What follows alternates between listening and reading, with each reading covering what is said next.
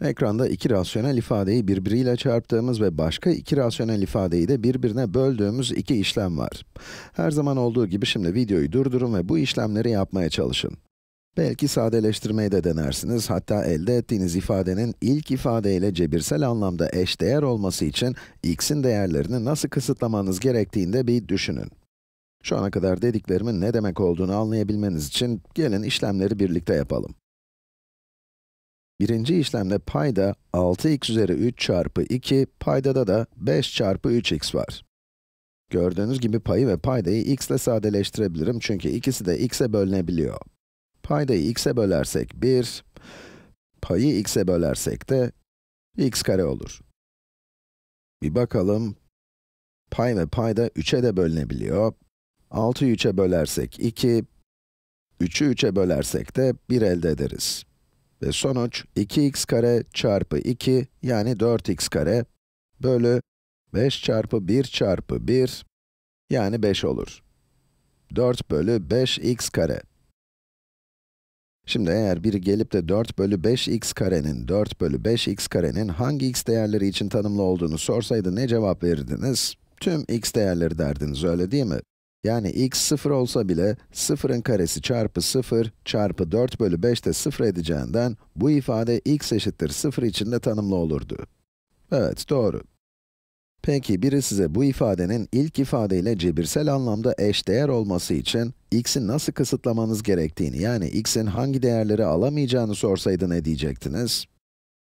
Bunun için ilk ifadeye bakıp bu ifadenin hangi x değerleri için tanımlı olmayacağını bulmamız lazım. Mesela eğer x 0 olsaydı, o zaman payda da 0 elde ederdik, yani bu ifade tanımsız olurdu. Onun için bu ifadede x 0'a eşit olamaz.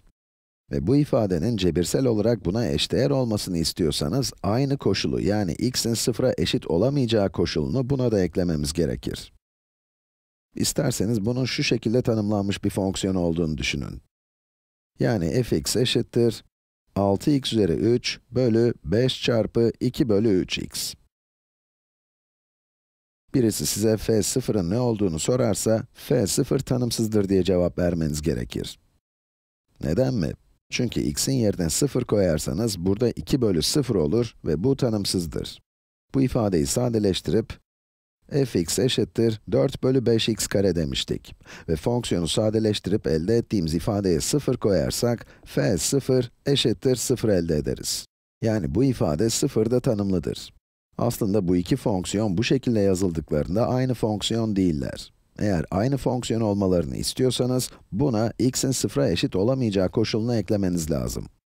İşte şimdi eşitler. Ve biri size f0'ı sorarsa, x'in 0'a eşit olmayacağı koşuluna göre, x'in 0 dışında tüm değerler için bu fonksiyonun tanımlı olacağını, 0 içinse tanımsız olacağını söyleyebilirsiniz. Bu iki fonksiyon ya da bu iki ifade, işte şimdi cebirsel anlamda eşdeğerler. Anlaşıldı değil mi? Şimdi bir de buradaki bölme örneğini inceleyelim. Buna baktığımızda x'in hangi değerleri alamayacağını görmek basit, öyle değil mi? 0 olamaz çünkü x 0 olursa, ikinci rasyonel ifade yani 5x üzeri 4 bölü 4 0 olur ve 0 ile bölme tanımsızdır.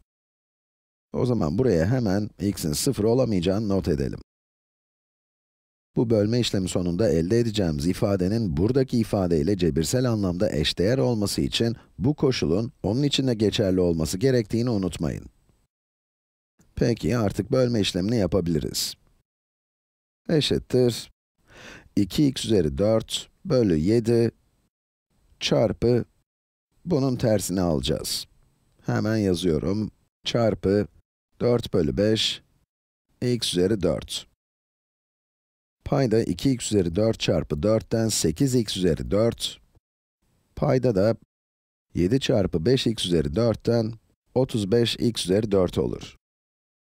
Hem pay hem de payda x üzeri 4'e bölünebildiği için sonuç 8 bölü 35 olur. Ve sonuca bakınca x olmadığını, sonucun içinde x geçmediğini görüp bu sonucun x'in tüm değerleri için tanımlı olacağını düşünebilirsiniz. Ama az önce de söylediğim gibi eğer bu sonucun başlangıçtaki ifadeye eşdeğer olmasını istiyorsanız, aynı koşulu buna da eklemeniz gerekir. x 0'a eşit olamaz. İçinde x olmayan bir ifade için x sıfıra eşit olamaz diye bir koşul eklemenin biraz saçma göründüğünün farkındayım ama bunun bir fonksiyon olduğunu düşünürseniz, bakın gx eğer buna eşitse, g sıfır tanımsızdır, öyle değil mi? Ve eğer burada da gx'i 8 bölü 35 olarak yazıp da g sıfır koşulu eklemeden değerlendirirseniz, sonuç 8 bölü 35 olur. Yani bu iki fonksiyon artık aynı fonksiyon değildirler. Cebirsel olarak eşdeğer olmaları için, gx'i x sıfıra eşit olmadığı sürece 8 bölü 35, sıfır olduğu zaman da tanımsızdır diye tanımlamanız gerekir.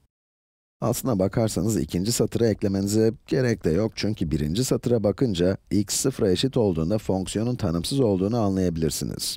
Sonuç olarak koşulu buradaki ifadeye eklediğinizde bölümle ilk ifade cebirsel olarak eşdeğer oluyorlar.